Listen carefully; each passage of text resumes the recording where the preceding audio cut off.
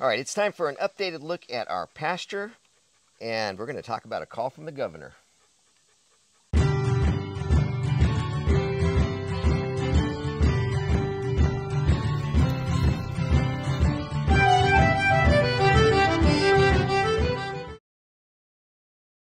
Hey friends, welcome back to the Renewed Homestead. So a call from the governor, what are you talking about? Well, got a stay of execution. You know, life on the farm, you know, we've learned death just happens. You know, we've lost some rabbits, we've lost some chickens, lost some kitties. It's just part of it. Well, when it comes to meat birds, you know, you raise them up, you lose a couple when they're shipped. Yeah, okay, that happens. But they have an end date. They've got an expiration date. Well, the governor called.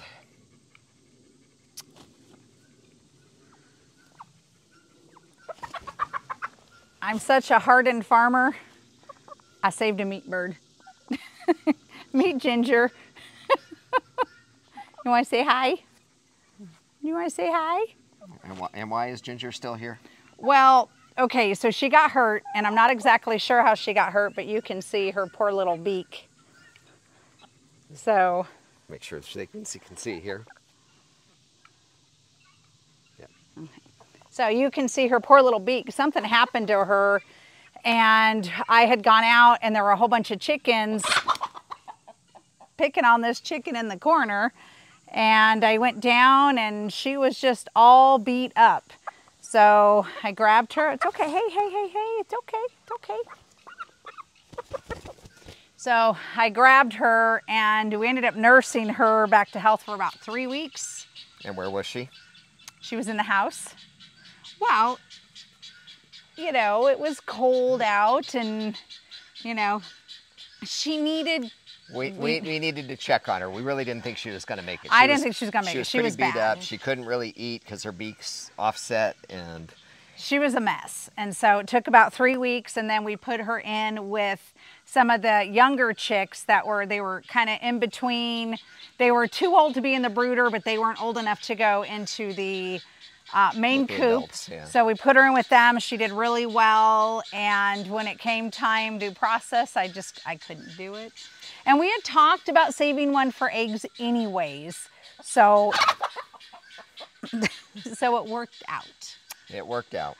So, well, but she's actually really nice. She's actually the friendliest chicken we have. Well, and true confessions, we actually have two of the ginger broilers. Well, the other one was too small. Yeah, she just grew small, which typically, you know, if we're raising them for eggs to see if we could grow our own meat birds, that's not the best. That's not the ideal conditions, because you don't want to carry on the traits of having a small bird.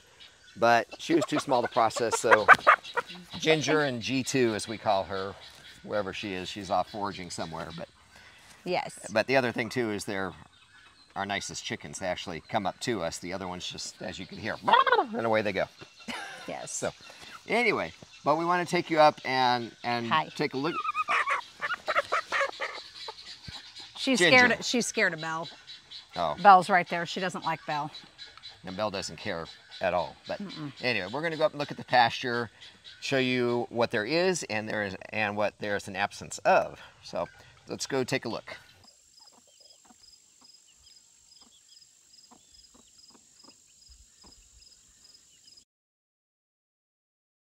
All right, welcome up to the pasture. Now, when we bought this place, the previous owner said, "You're not going to grow anything on that. Don't even try." We've tried. We've seeded. We've fertilized. Sorry, the bugs are bad.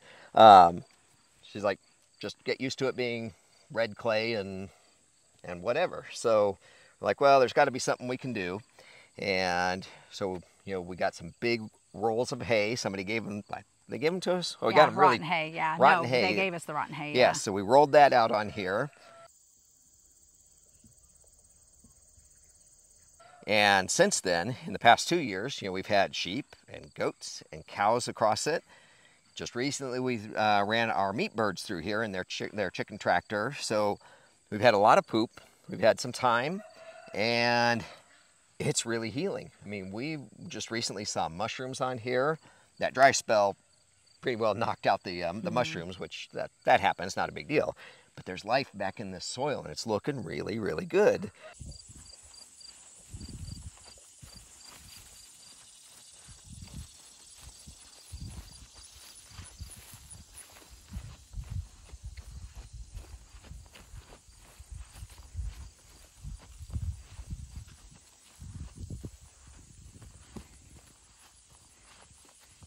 Well, and so we're seeing pioneer species. So somebody looking at this without a trained eye is going to be like, well, that still looks unhealthy. And yes, there's still a lot to heal, but this was clay. Nothing was growing on this. There was no life at all. We now have pioneer species. We now have some grasses. We've got a little bit of clover peeking through. And one thing that we're not seeing, we had a whole bunch of broom sedge in here last year. We've got some on the outside of the fence, and the goats might have eaten some of it, but last year the goats wouldn't touch this stuff, neither would the sheep. Nope. And I know the cows won't eat it. So we're seeing a whole lot of broom sedge on the other side of the fence, but in the pasture, we're not seeing broom sedge this year. So we know healing's going on. There's now life back here. And we're just going to continue to rotate the animals through. We'll put the hay down in the winter time. We'll run them through, and then we've got another batch of meat birds coming next week. So this will actually be our first foray into selling pastured poultry. So if y'all want some pastured poultry and you're not too far away, definitely let us know, and you can get some pastured poultry from us. They'll be ready late? Mid-November. Mid-November. Mid-November. But I know the question will come up too. What's staked up behind me here?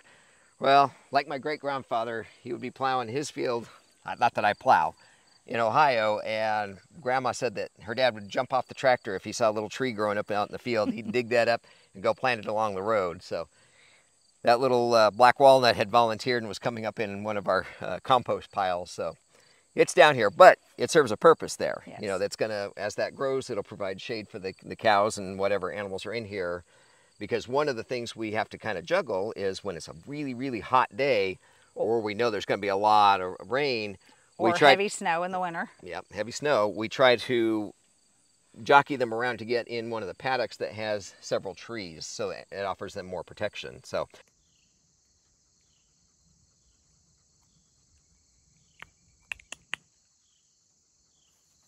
Sissy.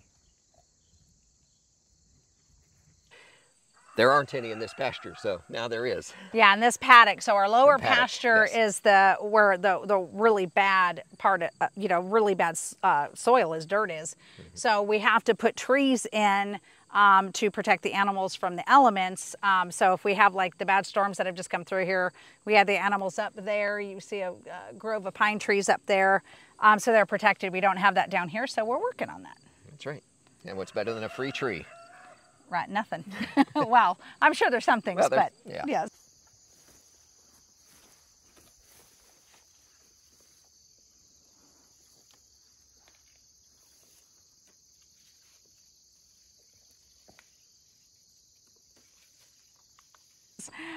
But just wanted to take you along and show you. So don't be afraid to buy a property that needs some work. If you're not afraid of rolling up your sleeves and getting your elbows dirty, bad land can be healed, and it can be healed with ruminants. So don't be afraid of it. Right. And we're going to just continue to do what we've been doing. And, we're nowhere near what Greg Judy and Joel Salatin's pastures look like. But, in a few years, we should be. Yeah, we're getting there. We're making good time. But, yes. Yeah, like I said, 3 years ago when we got on here, this was clay, and that was weeds that were so tall we couldn't even see what we had bought. Yeah, this was all in here was dead, guys. Yeah. Nothing was grown. Yep. Nothing, not even a weed. Yep. So, anyway. Or I should say, well, anything's a weed where you don't want it to grow. We want things to grow in here, but yes. That's true. The goats will eat it, but the goats will eat the weeds. Yes. But anyway, so that's just a quick update, and there is still time to get comfrey in the ground. Your time's getting real short if you want comfrey, and of course while you're there you're going to need a hori knife to dig that dirt up to get your yes. comfrey root in, and you might as well pick up some deodorant and some rooting hormone. And for those of you who have ordered, please know that we really do appreciate that. That helps us out. We have commercials that run during our videos. Mm-hmm. We don't get any money for that. So, we get some, but nothing like pennies. Well, yeah. Pennies right now. So what we're saying is we really appreciate your support, and we are praying for you, and we ask for your prayers as well. And and hello to Pastor Matt We Yeah. actually officially joined our church today. We've been going there for 8 months, 8, 9 months. About that. About that, yeah. So we officially joined and became members today. So, yeah, we're really excited about that. Good people. Good people. We tried several churches and then we felt at home there. So Yes. now we're official. Now we're official. That's right. So anyway, hope you are all well, and like I said, we're always praying for you. So take care. God bless. We'll see you all on the next video. And go in peace. Go in peace and serve the Lord, as my old pastor, Lutheran pastor, used to say. Bye, y'all. Bye.